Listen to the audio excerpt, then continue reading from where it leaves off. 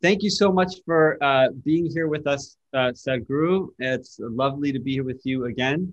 Yes. And also Horacio de la Iglesia, thank you so much for being with us today. We want to set the stage a little bit about what we're here to do today. The idea is that the lunar cycle, the moon, can influence people's behavior. This idea dates back thousands of years, right? But it's been largely dismissed by modern science and medicine. Yet the lunar cycle is clearly impacting cycles like human reproduction. I think it's very accepted that it influences the menstrual cycle and fertility in that way. But there are other behaviors, right, that have also been found to vary depending on the lunar cycle, but that are slightly less believable. Admittance to hospitals and emergency rooms have been shown to vary. Frequency of conditions like heart attacks and stroke, and even the social interactions or human behaviors of things like traffic accidents or crime, suicide, have all been reported to be correlated with the phase of the moon. Yet whether moonlight or the gravitational forces that accompany this massive space rock, and whether it can influence human activity at all, remains controversial. So let me make some introductions and then we'll get right into the discussion. My name is David Vago. I am a research associate professor of psychology at the Vanderbilt Brain Institute, Vanderbilt University. I maintain a research appointment at Brigham, a women's hospital, where I collaborate with the Department of Psychiatry. And I have more recently become the research lead for Roundglass, a global health and well-being company, where I am building research infrastructure and curating evidence-based content. So today we have this opportunity to discuss the wisdom of contemplative traditions that are thousands of years mature, not old, mature, and modern science, which is providing new evidence describing the relationship between this big rock in the sky and our planet Earth. So we're going to have this dialogue of how historical Yoga Sutras and philosophy describe the relationship between these two planetary orbs and how they influence each other, also from the perspective of modern science. And it turns out that there is evidence indeed that the moon can influence aspects of our mood, our decision-making, and our behaviors. And so over the next hour, I will try to moderate a discussion while I introduce some of the science from contemporary sources, from the research lab of Dr. de la Iglesia, and from the wisdom of contemplative traditions like yoga that Sadhguru will share with us. So just to give you a sense of who is speaking today, Dr. Horacio de la Iglesia finished his undergraduate studies in biology at the University of Buenos Aires in Argentina. He got his Ph.D. in neuroscience and behavior at the University of Massachusetts in Amherst, where he studied the neuroanatomy of the master circadian clock of animals and the brain centers that control reproduction and the interactions between the anatomy and reproduction. He then continued his research as a postdoctoral fellow at the University of Massachusetts Medical School, and later joined the University of Washington in the Department of Biology in 2003. His laboratory is interested in understanding how the neural systems encode time and generate rhythmic, physiological, and behavioral outputs to adapt to the temporal structure of our environment. We are going to only have an hour together today because Horacio will be receiving a prestigious award from the Argentine congratulations. Thank you. Ministry of Science and Technology are acknowledging him and his work. So we will have to say goodbye a little early, but we're so excited to have you with us. Thank you for joining us, Dr. de la Iglesia. Thank you, David and Sadhguru, for having me. And while Dr. de la Iglesia raises volume, I'm just going to introduce Sadhguru, a man who really doesn't need much introduction, but he is a yogi, a mystic, a visionary, named one of India's 50 most influential people. Sadhguru's work has touched the lives of millions worldwide. Through his transformational programs, Sadhguru has a unique ability to make the ancient yogic sciences relevant to contemporary minds. He's an internationally renowned speaker. He engages with scientists fairly often and has been an influential voice at major global forums, including the United Nations, the World Economic Forum, addressing issues as diverse as socioeconomic development, leadership, and spirituality. He's been invited to speak at leading educational institutions, including Oxford, London Business School, Stanford, Harvard, Yale, all the big institutions. So we're really fortunate to have this group of people today, and I will do my best to moderate the discussion. So thank you, Sadhguru, for being here and being with us today. Great. Thank you. On a day like this, when you're having an award, having this conversation, wonderful, and congratulations once again. It's a pleasure, please. I thought I'd start the conversation off with from a paper that Dr. De La Iglesia recently wrote about synchronization of human sleep with the moon cycle under different conditions. And he says, in the introduction, and I will read that, and then I'd love to hear your comments. Moonlight is so bright to the human eye that it's entirely reasonable to imagine that in the absence of other sources of light, this source of nocturnal light could have had a role in modulating human nocturnal activity and sleep. However, whether the moon cycle can modulate human nocturnal activity and sleep really at all remains a matter of controversy. So I thought maybe you could tell us a little bit more about what is this controversy? Why is it not clear how the moon? Yeah, so it turns out that there had been some studies looking at sleep recordings from sleep laboratories in which they had found an effect of the lunar cycle on the electroencephalographic recordings of sleep. However, that was a retrospective analysis of sleep stages in people that happened to be in the sleep lab at different times of the lunar cycle. So it wasn't what we call a longitudinal study of the same individuals throughout the lunar cycle. And there was controversy because other studies emerged that said, well, this is not a real effect. And the jury was still out in terms of whether the moon could, moon phases could really modulate sleep. And I guess what our study added to that is that we did exactly that. We followed single individuals for at least 1 month and up to 2 months, recording their sleep, at least their sleep timing. And that allowed us to really answer the question of whether sleep was modulated by moon phases at the single person or individual level, okay? And in fact, we found that it did. So I think the controversy was around the fact that the studies had not been designed to detect this. Well, that's fascinating. So how do you know it's not the light itself of the moon coming into the window? Okay, so we started, when we started these studies, because I've been studying sleep in indigenous communities in Argentina for over almost 9 years now. And I remember one day I was chatting with Miguelito, one of the leaders of the families. And he said, a couple of nights ago, it was a hot night and there was a very bright moon.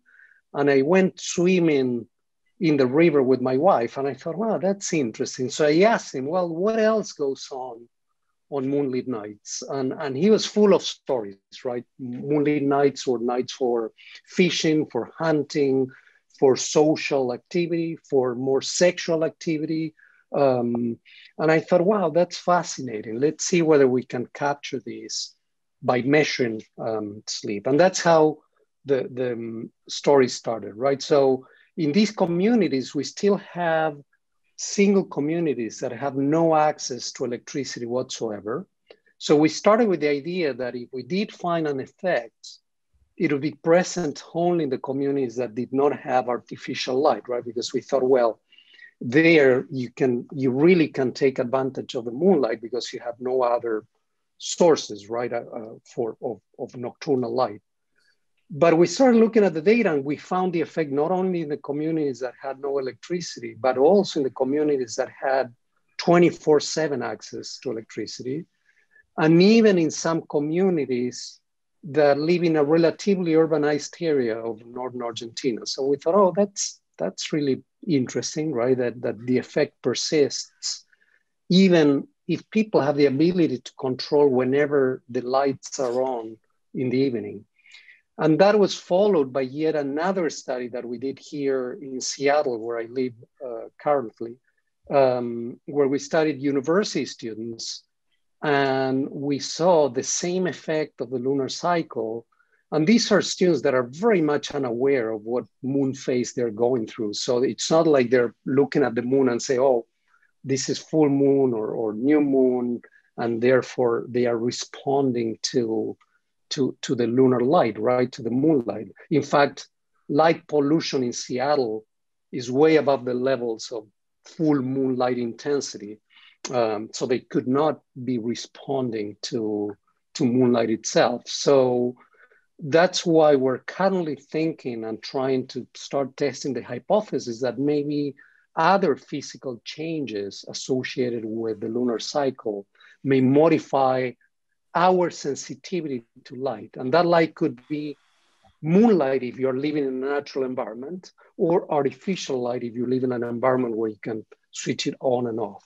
So that's the general idea that I have now in mind. It's so fascinating that so you're saying that the controversy has been whether or not the moon can influence sleep, right? And that's the controversy. Yes. And that your research has shown definitively that at least in Argentinians and in students at University of Washington, maybe. Yes. That the cycle may actually have an influence on how we're sensitive to light, and that the light may be the mechanism by which it's influencing how the efficiency in which we sleep. But the gravitational force may also have some sort of implication. I'm wondering if you could tell us a little bit about how there's a mass, right, that the moon carries and a mass that the Earth carries, and that all objects have mass and carry some force. Is there something related to the force by just the mass of the two objects that is causing a change in human physiology? Well, we're all familiar with tides, right? And actually, if you pay attention to tidal levels, it turns out that every 15 days, right, around the time of full moon and around the time of new moon, those tides get maximally high and maximally low. So it's what we call the spring tides. So and the reason for that is that on those days, the moon, the sun, and the earth are aligned on the same axis. So the gravitational pull of the sun and the moon are added, and you experience maximally high daily tides. There's so far no evidence whatsoever that humans can detect those changes in gravity, right? I mean, we still don't have that. We love to have that, right? But on the other hand, there's no other, we don't have at hand any other way to explain why in a place like Seattle, right, where you have no ability to sense the moonlight, you can still respond to the cycle of the moon in that way. So our idea is that on the nights previous to the full moon, because what's interesting is that what we found is that sleep starts later and is shorter on the few nights leading to the full moon, not around the full moon, but on the nights, the shortest sleep duration takes place 3 to 5 days before the full moon.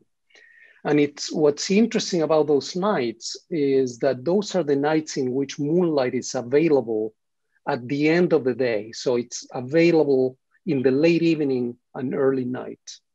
And if you think about the utility of moonlight, right, in terms of our, ancestors that were, hunter-gatherers, it's interesting to think that, in fact, it's much more useful to extend the daytime activity with the moonlight, right, than wake up in the middle of the night by the effect of the moonlight. In other words, if the moonlight comes out at 3 a.m., you're probably already fast asleep and you will not respond to that. It will not wake you up. However, if you're planning to go to bed around 8 p.m. in the evening and you suddenly see this bright source of light, you may actually stay up and continue whatever you're doing. And it's interesting because that's exactly what we do nowadays with our artificial light. Whenever you use artificial light to advance the activity of the morning, we typically use it to extend the evening activity.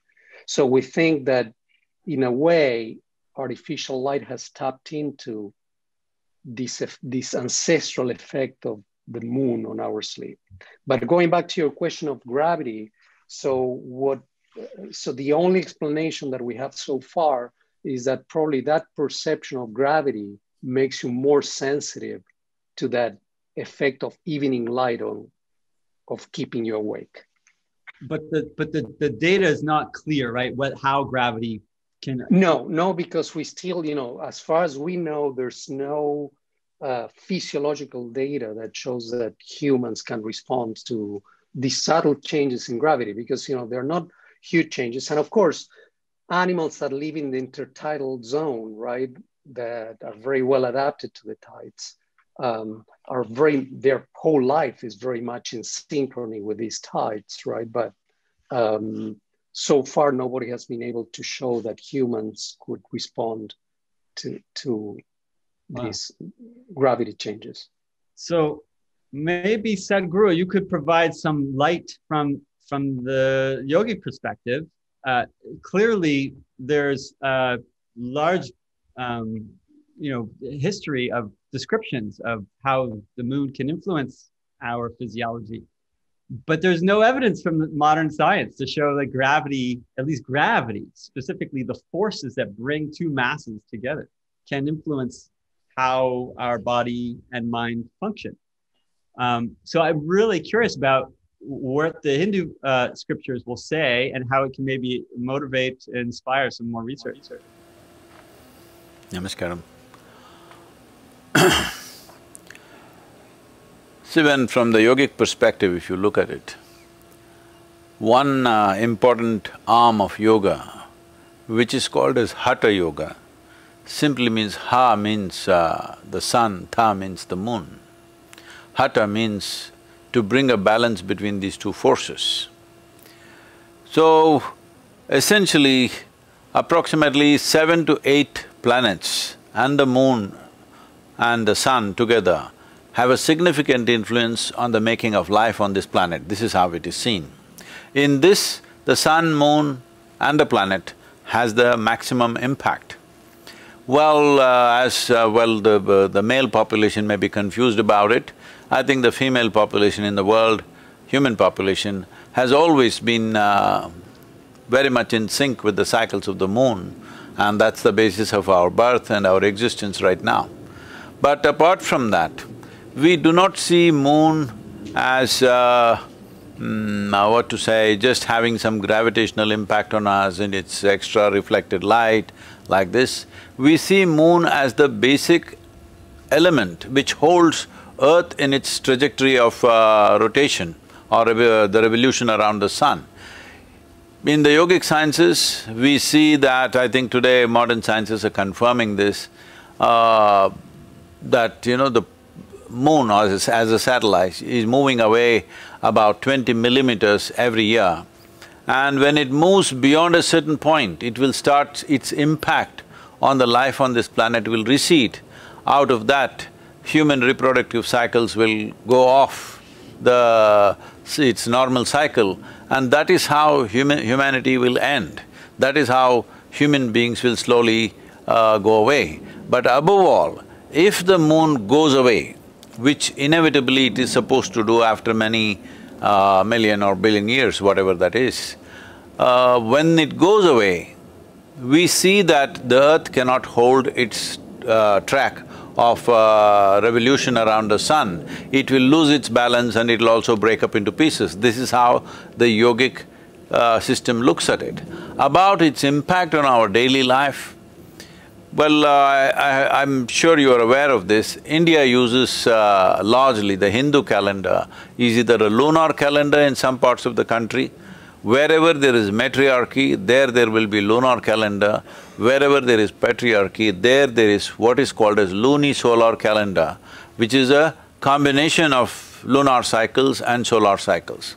Why this calendar is important is, see, today we are looking at calendar as just a number game of measuring how many days in a month, how many days in a year, or how many years in our life like this. Here we are not looking at calendar as just a numerical record of things, but we are looking at it as how we experience the calendar within ourselves, how the body responds to it at different times. Accordingly, various traditions, practices, rituals were crafted so that in those times you can make the best use of what is around you in the form of Earth's energy, in the form of Earth's trajectory, how it is moving, how its northern face of the Earth, where it is pointed towards, its closeness to the sun. All these things are taken into effect as to what sort of practices you do.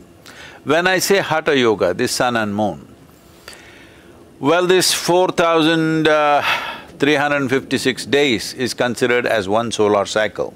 This is segmented in different ways for different people. For householders, it's segmented one way, for the yogis, it's segmented different ways, for the ascetics one way, and people who are into regular worldly life another way, because their bodies are tuned and they need to function differently. Accordingly, the calendar is used depending upon the moon phases and the planet's position in relation to the sun. Well, as we know, the moon is constantly showing only one phase to us. Its rotation is synchronized with planet's rotation, so we're seeing only one phase of the moon. This also is significant because the way the moon responds or the way the planet responds to the moon, there are very wonderful stories how they're always looking at each other. The moon never turns its back upon the planet. The day moon turns its back on us, we are finished. In case the moon turns its back on us, that means human reproductive system will go away and it's over. That means when the moon's rotation goes beyond a certain radii or certain circumference rather, then it will start showing the other face to you. When it shows the other face, that means the end of humanity has come. In a few years, it will go down. So, what impact it has on a daily basis? Well, it is not the moonlight alone. It is a whole… today people are talking in scientific terms of electrical charges, electromagnetic impact and other things. Well, I don't want to talk about it, that I'm not an expert in that, but in the yogic system, we have a lot of significance to full moon and new moon days, because those 2 days there are different types of practices we do. Ascetics usually do practices during new moon days. People in the family way of life, they will do all their practices during the full moon night because the impact is very different.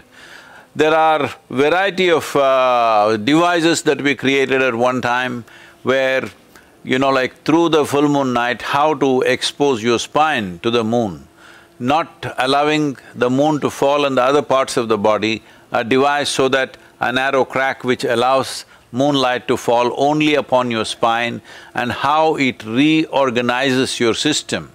3 full moon nights like that could completely reorganize your system from ill health to health, for in women it was seen as from barrenness to fertility and various other aspects, and also in the mystical world, various levels of perception were always,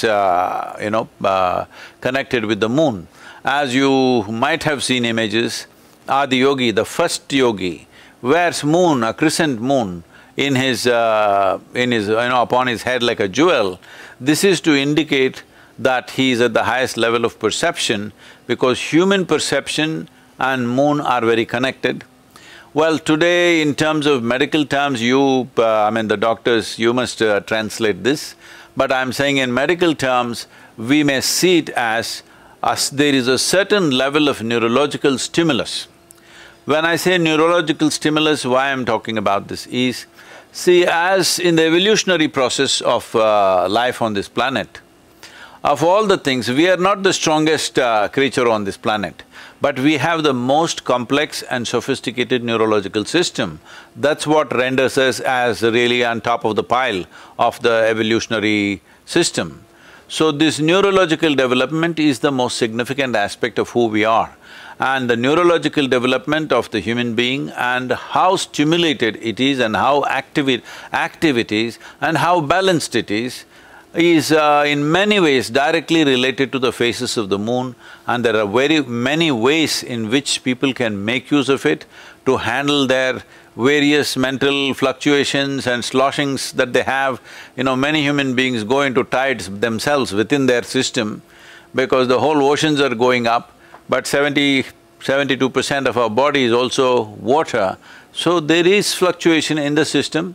It is just that generally, I know there are some studies saying on this day, people tend to become more imbalanced, or those who have anxiety and manic depressions go off control, this kind of things. I would like to say the moon is not causing madness. I'm saying this so that moon is liberated from this word. Lunar means if you say loony, people think you're mad, all right? So, moon does not cause madness. Moon just pushes up your energy in a certain way. If your quality is joy, you will become more joyful. If your quality is love, you will become more loving. If you are meditative, you will become more meditative. If you have mental illnesses, that also gets enhanced. Whatever is your quality gets enhanced because of full moon. It is not causing any one particular quality in us, it definitely does not bring about madness. It is just that it enhances who you are on that day. Whatever is your quality finds a larger manifestation. Because of that, maybe in the medical institutions, mental and other kinds of institutions, people may find some kind of exaggeration on those days. Wow. Well, thank you for that. So that there's clear description of yoga's influence, or at least the influence of the moon, the relationship between the moon and human physiology is clear in yoga philosophy, right? And so, and almost even more intimately connected into our everyday lives than we would ever think, right? Most of our, at least in North American culture, most people hardly recognize that there's a moon outside. No, that's because they went to the moon, you know, that's a problem. Yeah, maybe when we start, traveling to the moon as like I don't know, as for leisure, it'll be more in its mind the importance of it.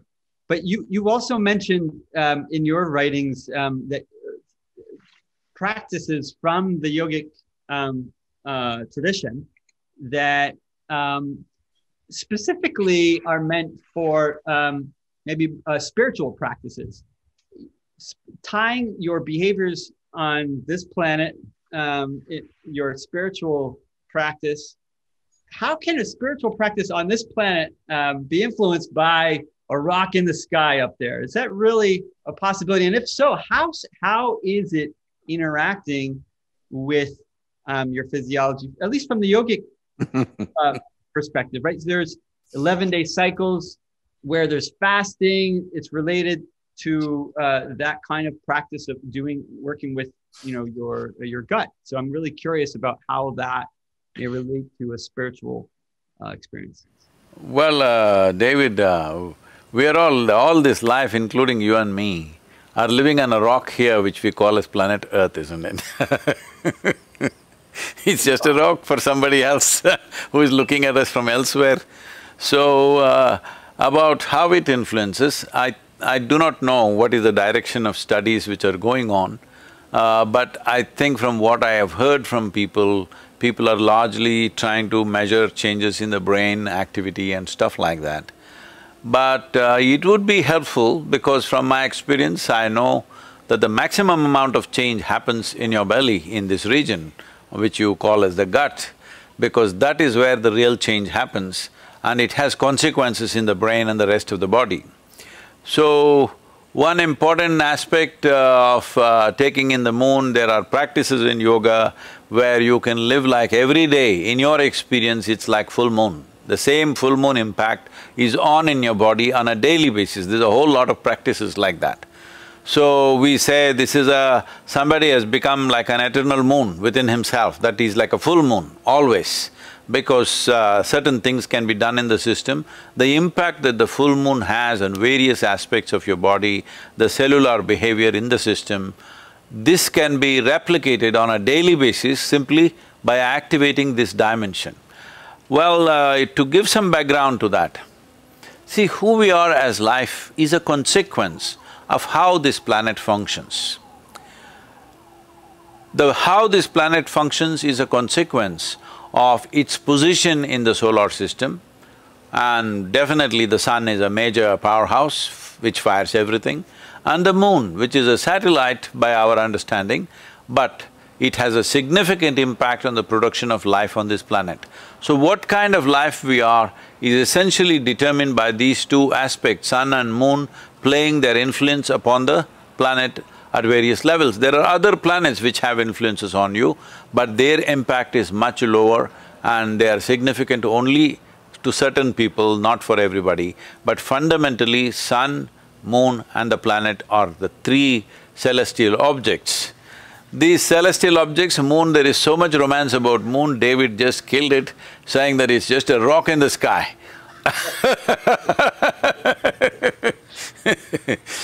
So many people have fallen in love on that day, David.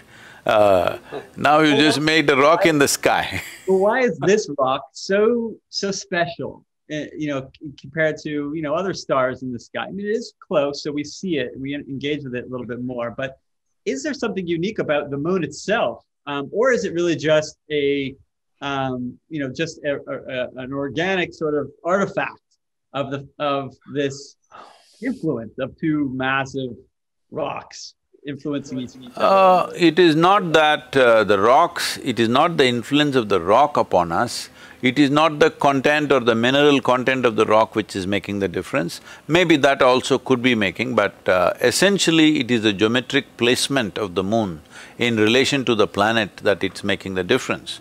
For example,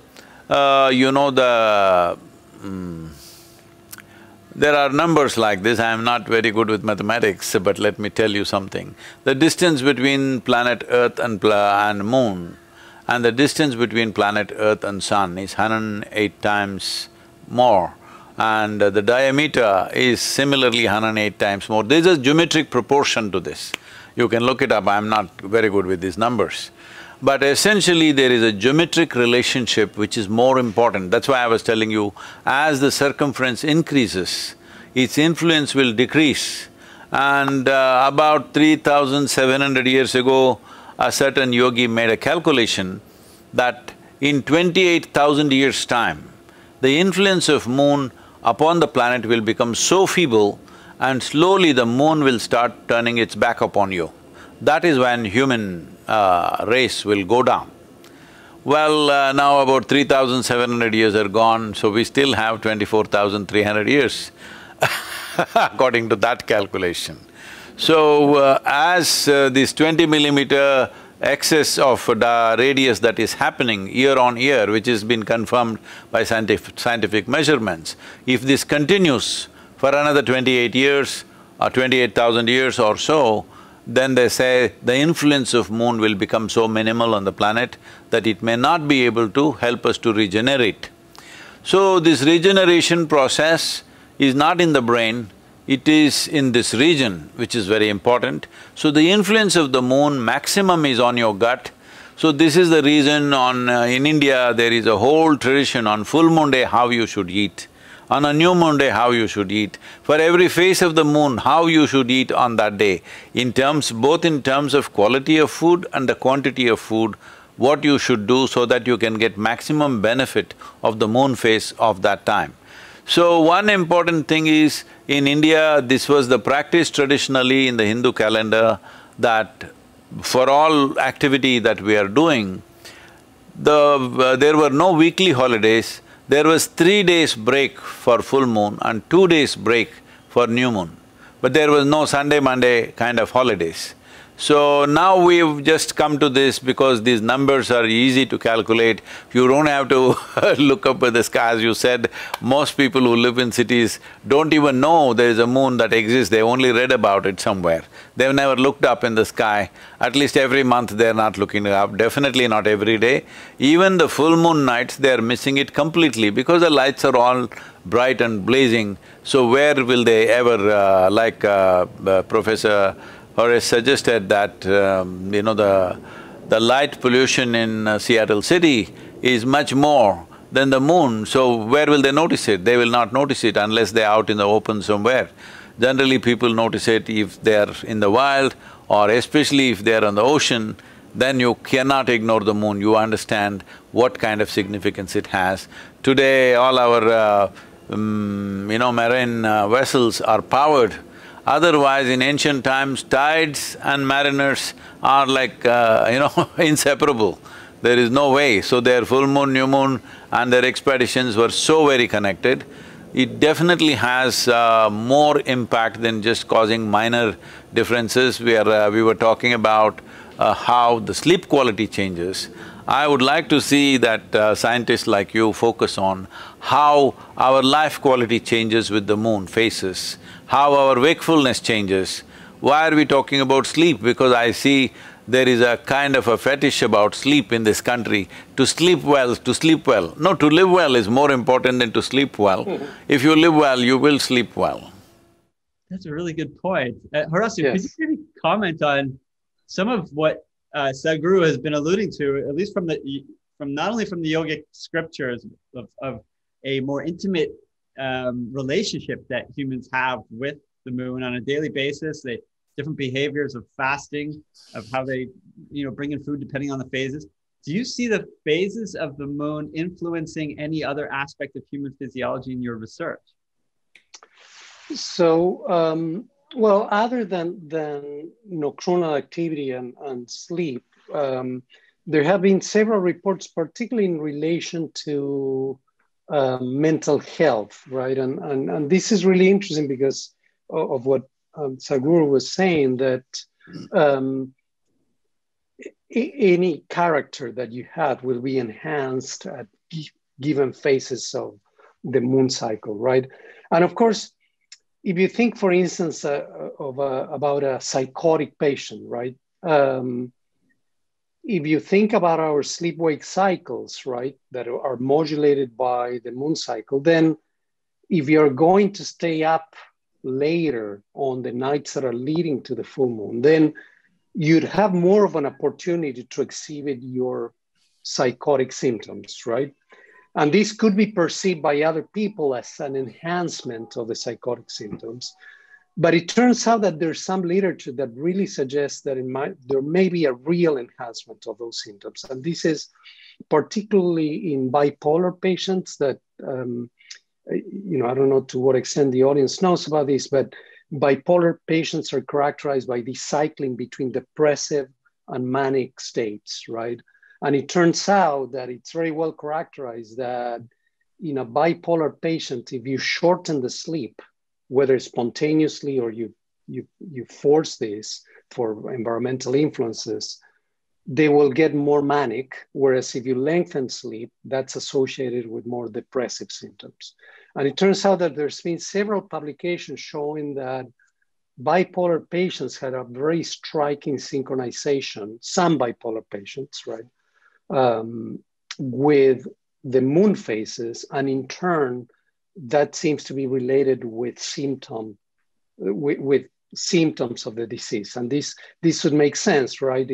If you're going to shorten your sleep around the nights before the new moon, before the full moon, that could lead to more manic expression of the disease. Whereas if you're going to lengthen it before the new moon, that could lead to more depressive symptoms of the disease. What I find really fascinating, this idea that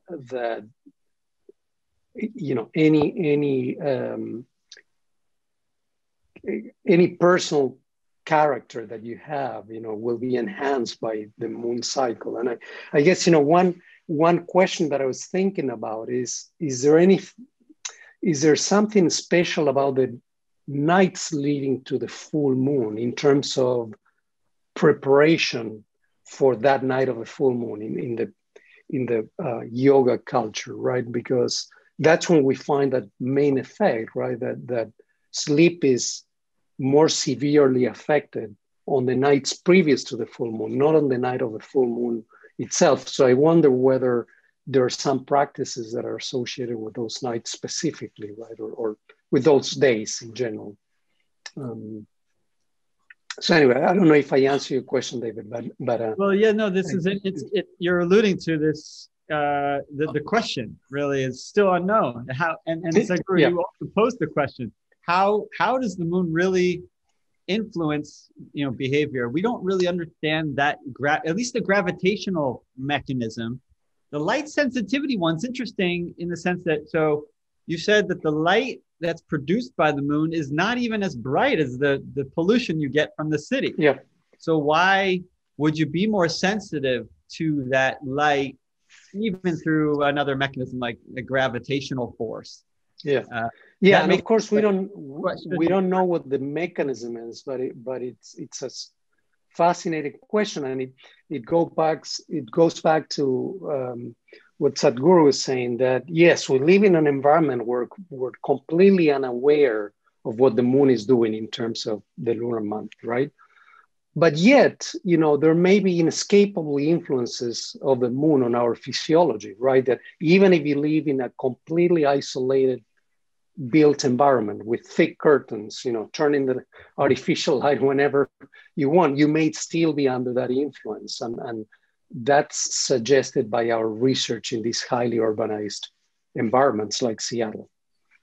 It's fascinating. So I was involved in some research actually at Brigham Women's Hospital that looked at circadian rhythms. And Charles Czeisler, who is one of the world-renowned experts in this area, he showed that you can use a light cue as small as a spot of light, maybe the size of a nickel, on the back of your knee, to actually influence your circadian rhythm, to change the rhythm. So if light that small, actually, yeah, I think that the story on the light on the back of the knee was finally not. It wasn't from Chuck Czeisler's lab, but I think that didn't eventually hold. That story was from another lab, but in any case, but I guess the point, which is very important, is that very dim light can influence your circadian system, right? And much dimmer than we used to think about.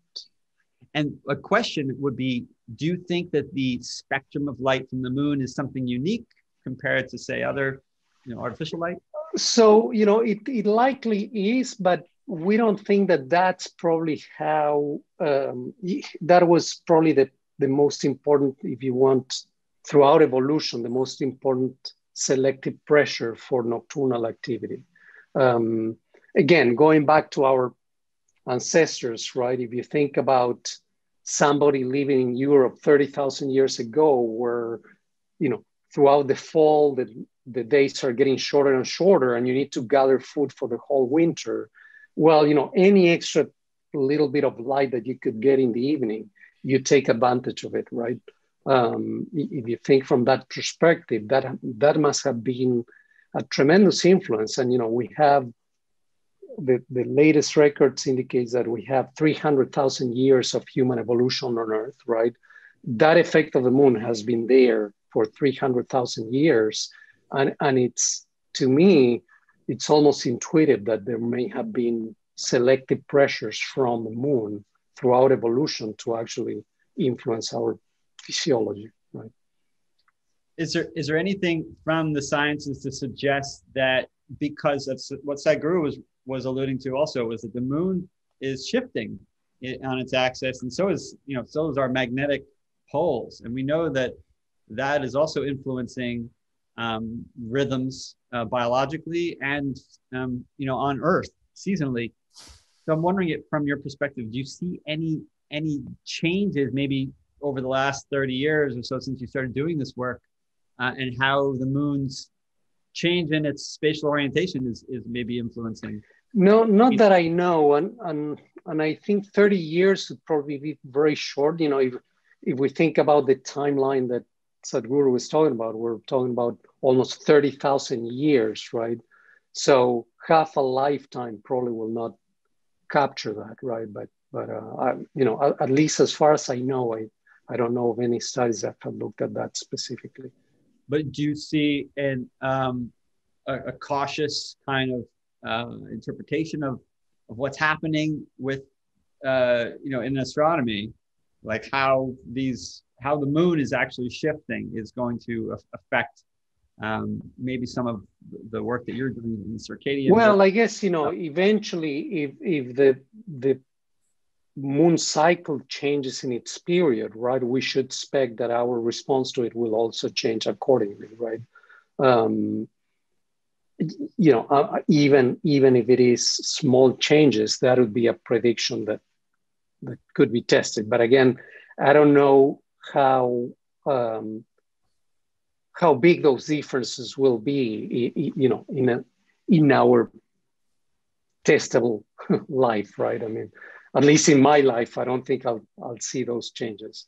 That understood. That's probably well said. I would ask, though, given our limited amount of time together, that Sadhguru had alluded also to the relationship of mysticism or spirituality and the moon with humans. And I know you've done some work with animals and melatonin. I'm wondering if you could, in the best way possible, to summarize that work.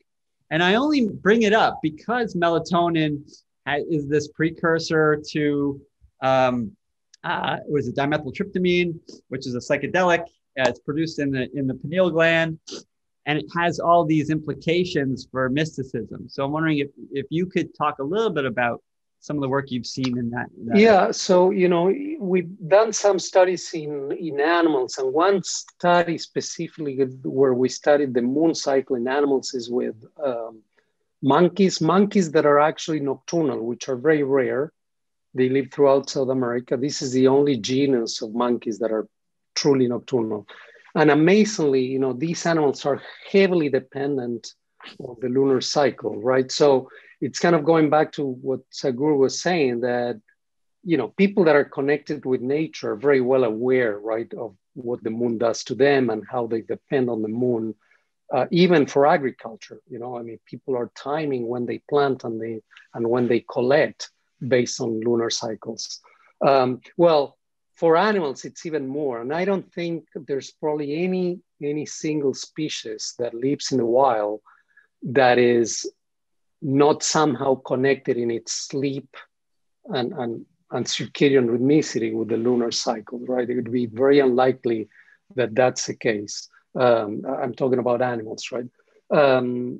I guess going to melatonin, of course, is this amazing signal for the brain of where your biological night is. And one of the things that we're trying to determine now is where the lunar phase has the ability of changing that biological night signal, which is melatonin. Melatonin is the most important signal for the brain in terms of when is it that it's a biological night, right?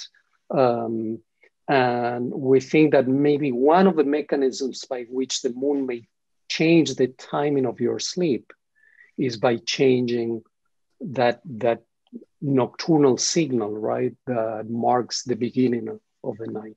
But there's still no evidence, neither from animal models nor from human models. We're kind of moving towards that in the next phases of these studies. But melatonin in general is it's produced by the pineal gland.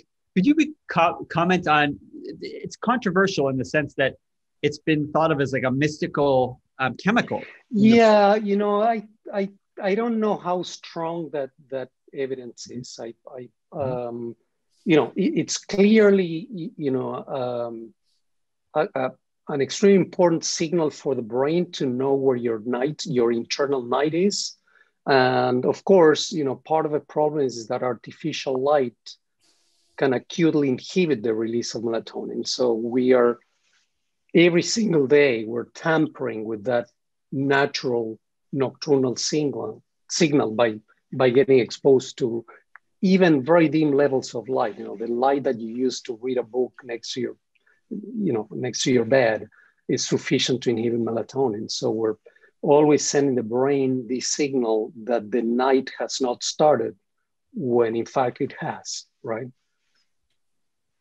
Yeah, that's very helpful, just to give a sense of how, you know, the body has this internal endogenous clock, right? That helps keep our time within the same periodicity of a day, right? Day is Yes. 24 hours, but our natural rhythm is around 25 hours, right? Yes, yeah, exactly. And then there's this chemical in the brain that's released from, you know, what Descartes referred to as the seat of the soul, and yes, as the Egyptians, you know, referred to as the eye of Horus. The only unilateral structure in the brain is in the brain. And it seems like a very interesting structure, and it's been implicated in mystical states only because there is some limited data, like Horacio is alluding to, that its data is not very convincing, but it is the data that does exist. It shows that it's a precursor to a chemical that's naturally occurring in the brain and is DMT. It's a psychedelic that's used for very short, intense psychedelic experiences. Mm-hmm. And so that's why I was thinking with Sadhguru, you've been referring to the moon and working with the moon, the cycle of the moon specifically for spiritual purposes. You have shown, Horacio, that birds have daily variations in melatonin that disappear on full moon days. Is that right? Is that? No, that's not my work. Okay, but I was actually not aware of that. Well, there is some data that's showing that the fluctuations in melatonin vary on the lunar cycle. Is that something that you have observed in your work? Not yet. No, and we are actually gearing to do those experiments, those studies in human subjects, but we need to do that under laboratory conditions because of the fact that humans are very bad at exposing themselves to artificial light and erasing the natural signal of the night, which is melatonin. So in order to capture that, you need to put them in a lab where they remain very relaxed under very dim light. And then you can really see where is the natural melatonin signal sitting at in terms of noise. Wow. Well, David, the thing is, see, in the yogic system, there are simple processes with which, particularly on full moon nights, where you can get totally stoned out just on moonlight. Mm-hmm. There are processes to do that. And as you can see, I don't know what that DMT is, you can see I'm on it all the time. No substance from outside, it's from within. It is in some way, on one level, in the physiological level, the significance of yoga is to stay in tune with the sun and moon cycles in relation to the planet. That is the only way this life can be in balance and with least amount of friction within itself, because then the life's experience, as whatever the chemicals you're discussing, serotonin, melatonin, all this stuff, essentially you're saying chemistry determines the nature of your experience of life itself. So, to maintain that chemistry which is always blissful and ecstatic, moon and being aligned with the moon is a very important part of it. So, there are various practices associated with that. One thing I would like to request Professor Horace is if they can invest a certain amount of attention towards what is happening in the gut with the full moon, new moon, I think it may be far more easily measurable than what is happening in the brain, because what is happening in the brain, we see it only as a consequence. The real thing is happening in the gut. You may see certain effects in the brain. What is a consequence is one thing, but the process, the changes that are happening within the gut region is very big, and it is probably more easily measurable in my limited understanding of science, I'm saying, because what is happening is there more solid kind of stuff, it is more tangible, that maybe it is more easily measurable than what's happening in the brain. Yeah, that's a great idea. And there's a lot of research emerging on the importance of the gut, not just in general physiology and neuroscience, but particularly in circadian rhythms. So, and there are definitely some physiological outputs that we could look at in our studies. So that's a great suggestion. Well, I think there are implications for this work, and this kind of dialogue and collaboration is really great. We are limited in our time together today. So in closing, are there any reflections that you want to reflect upon at this time? Horacio, maybe we could start with you and then we can end with Sadhguru. Well, I guess, the main reflection is that we tend to think that we humans are very good at isolating ourselves from nature.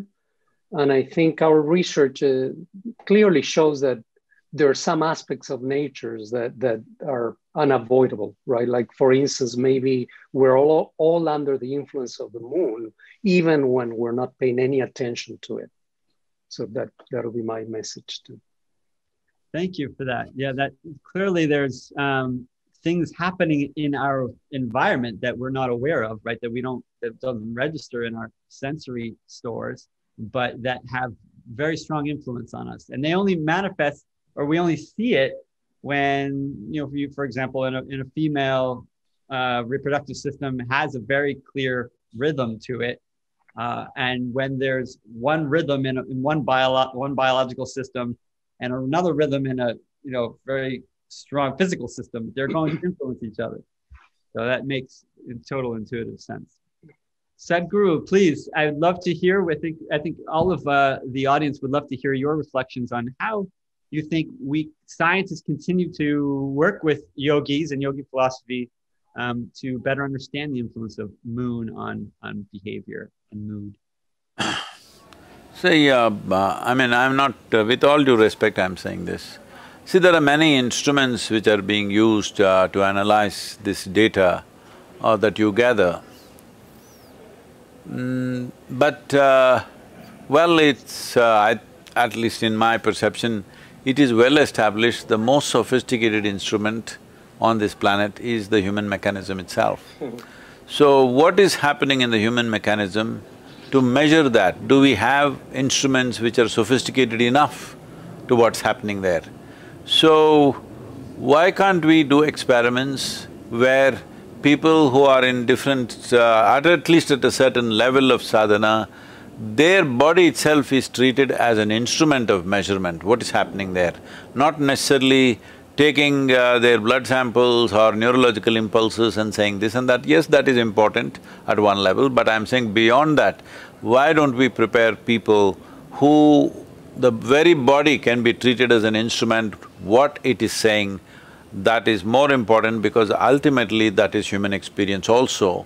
So if we want the efforts of scientists to become a practical, implementable process, I think if we… I know this may be deflecting or deviating from how science has been till now, but I feel a time has come for that, because in this modern sciences, they clearly recognize there cannot be another gadget on this planet which is more sensitive, more sophisticated than human body itself.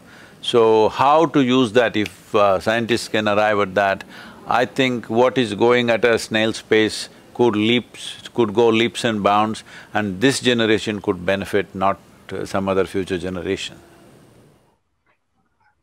Okay. Yeah, that's a great idea. So now, and I apologize for having to leave early, but I really need to go to that Thank you, Doctor, ceremony. for this. Thank you very much, everybody, and it's been a great experience to hear you, Sadhguru, and all your wisdom and ideas. I already have at least a couple of ideas that are that may actually change how we go over our studies. So thanks a lot. Namaskaram. Thank you very much. Thank you so much, both of you, for participating today. And thank you all for listening and participating wherever you may be. May the moon have good influences on you all. And thanks a lot, David. Thank you, David. Thank you very much. And don't call it a rock. Huh? Don't call it a rock. Okay. Namaskar. Namaskaram.